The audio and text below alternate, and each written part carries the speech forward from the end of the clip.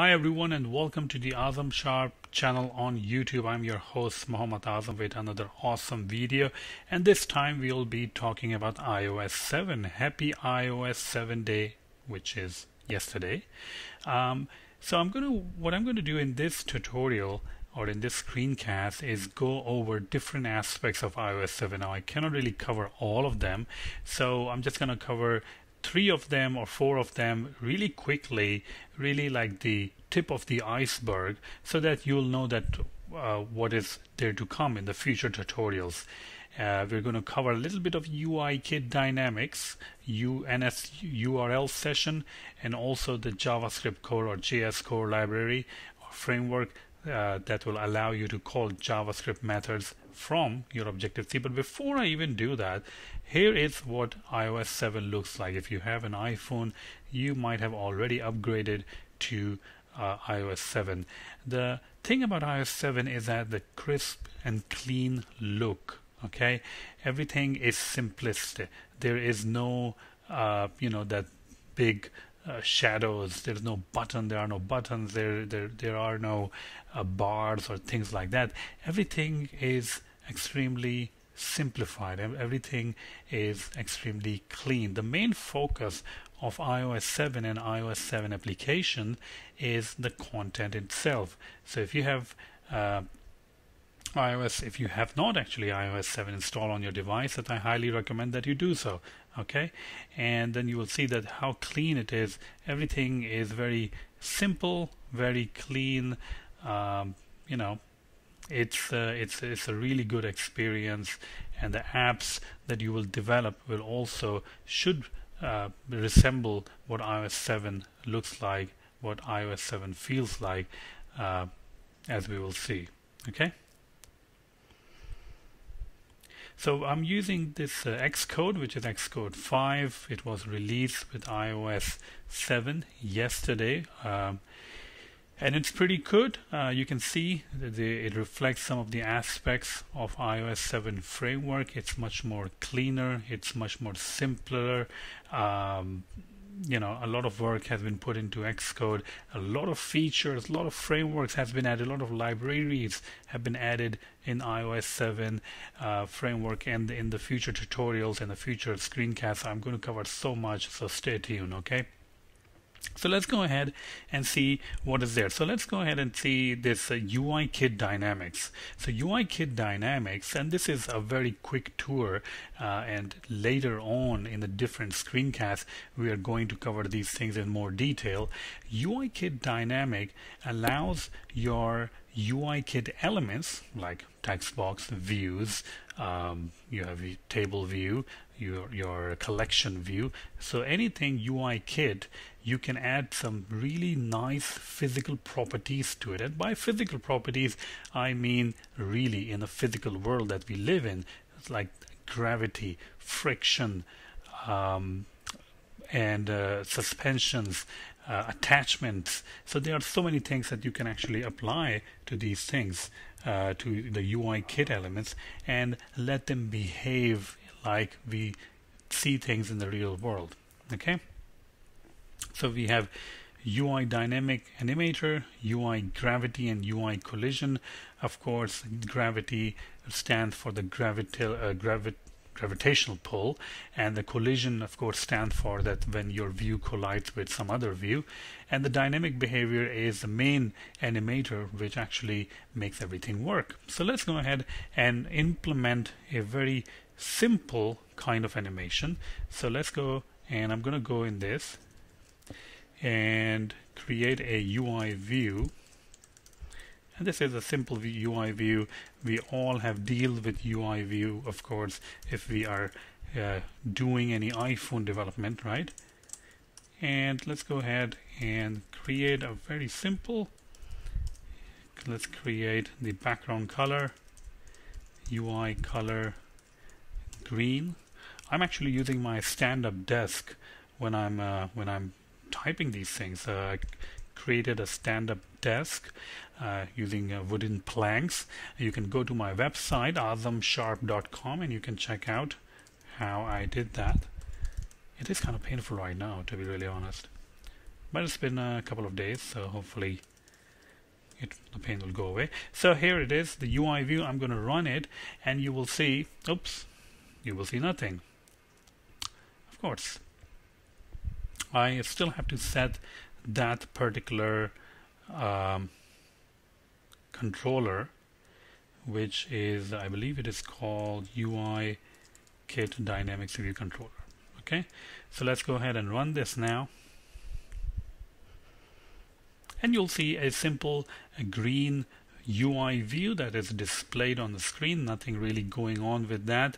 And now we can add some really nice UIKit Dynamics behavior to add some physical properties to it. Physical properties meaning gravitational pull, okay, and collision. So we can add all those things now to this. So I'm going to say animator. So I'm creating a really that's an animation class or an animator which is responsible for performing all these animations in it with the reference view.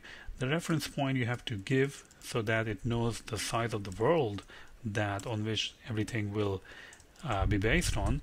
Gravity, say UI gravity behavior, and then I will say init with items, and simply assign the items on which the gravity will take place. So if I do that, okay, and then I can say animator. Actually, I have to call this guy over here animator, and then we can add a behavior to it, and we have already created a behavior. It's called gravity. So let's go ahead and create that behavior gravity, and let's go ahead and run this and see what happens. And you can see that the green UI view, the block that we created, it just fell off the screen. So let me run it again because it was pretty quick, right? And here we go. So with few lines of code, we have added a physical property to our UI view. That physical property is of course gravity.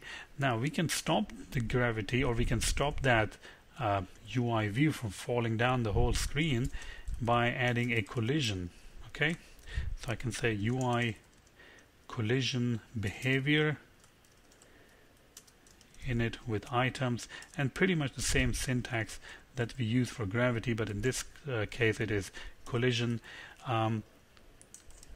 To provide a boundary of the collision, I'm just going to say translates reference bounds into boundary equal to yes, which means that whatever reference bounds that we have provided, which is self.view, which is the whole screen that you see, that will be the boundary for the collision detection.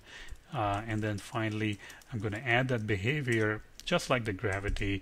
I'm just going to add it over here and run it. So now when it actually falls, and I don't think you can see the bottom part of the screen, but when it falls, it actually stops. Let me run it again. It stops, and the boundary, which is the whole view.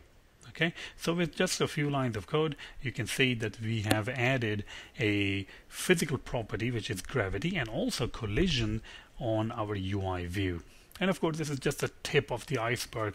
As I said, I'm just going to go through some of these things that are available in the new iOS 7 framework.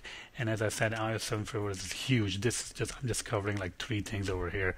All right, so let's go on to NSURLSession.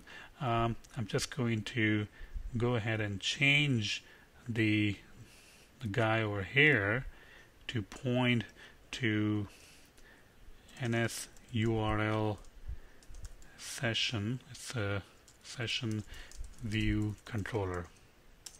Okay, let me go ahead and run this so that we know what's going on. We should just see a white screen. Here we go. So that's good. So we have basically reset. All right. Now, before iOS 7, you have the NSURL Connection class that you can use to initiate a request. Okay, so if I wanted to initiate a request, I will simply do something like this, and of course this will be commented uncommented. Oops. That will take some time now. Yeah, I think that's like a bug or something, right? It never comments it out for some reason. I have to do it manually all the time.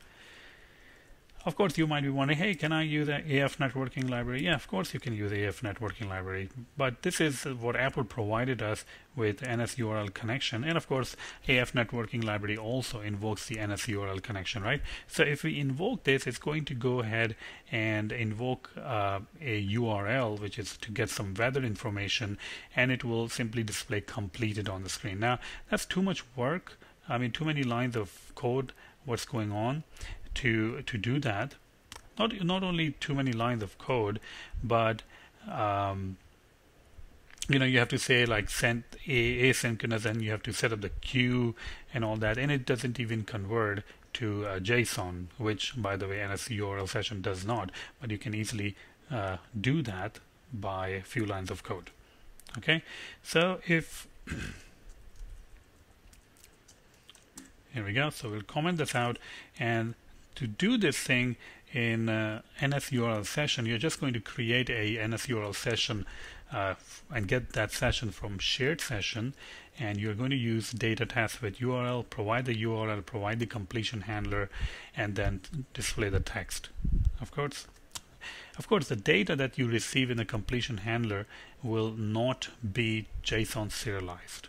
Okay, now if you're using AF networking, then AF networking does allow you to call some of the overloads of the methods that will allow you to do JSON serialization. But if you want to do like really simple request and get some data, some sort of a text, some sort of a HTML, then you can always use NSURLSession, which is included in the iOS 7 SDK.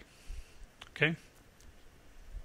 So that was the NSURLSession. I'm going to go over here and show you the last thing that I want to say. Show you over here is the JS Core View Controller. Now this is pretty cool. Now it is raining really hard outside, by the way. I don't know if you can hear it or not, but it is really bad outside right now. Okay, so let me run this so that we'll show that we are running JS Core View Controller. Here we are. So JS Core View or JavaScript, the JavaScript Core library or the framework, it allows your Objective-C code to call JavaScript functions, and it also allows your JavaScript function to call your Objective-C code. So that is pretty neat, right? So if you have some JavaScript developers, I mean, I'm talking about JavaScript. So if you have any JavaScript developers, they can write those things in their language like JavaScript, and your Objective-C code can then call that. Okay, and vice versa, they can also do that. So I have a simple file. It's called azamsharp.js. It has a function greet, which calls another function hello, which is defined in, which will be called in the Objective-C. But the greet method is of course a JavaScript method. So this is a simple file. This is azamsharp.js. Is a very simple file.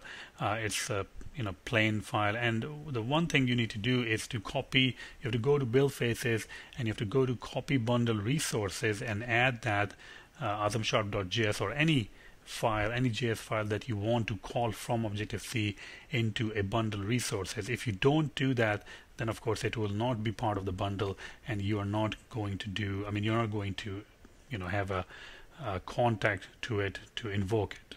Okay. Let me just copy that code, which actually does all that stuff.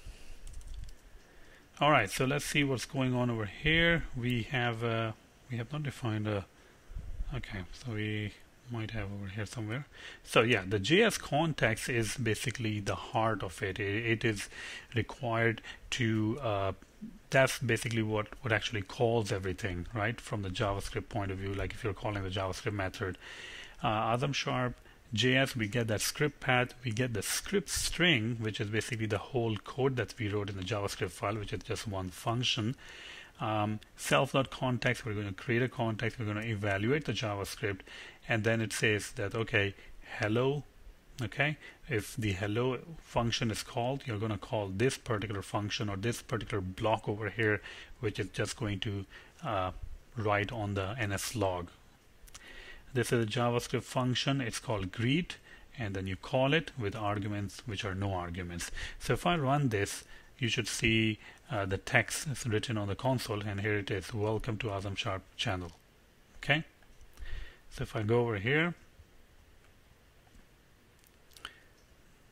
what's going on? All right, here we go, and I would say edit it.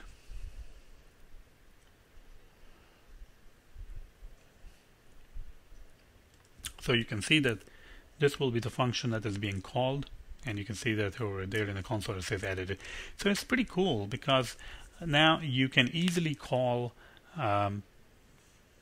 from Objective-C, you can easily call JavaScript function. From JavaScript, you can easily call Objective-C functions, and you can have different, as I said, you can have different team developers who are JavaScript developers, and they can build something in their JavaScript framework which can easily be called in Objective-C, and vice versa, right? So that's pretty much it for the tour. Of course, it's just there's so many things in iOS 7. There's a SpriteKit framework which is for game development.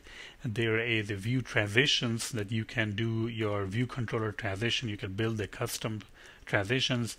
The XC tool or XC tool for unit testing, or OT, whatever that name is. But there's and there's also that's called bots or something that are used for continuous integration. There's airdrop, there's peer-to-peer connectivity, and there is of course TextKit. TextKit is also pretty cool, which we're going to cover later in the.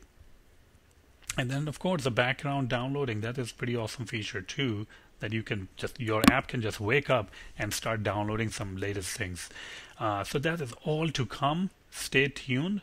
Okay, and go to my blog azamsharp.com if you want to learn more about it, and stay tuned, like the channel, recommend the channel, and that's it. So thank you very much, and stay tuned for more.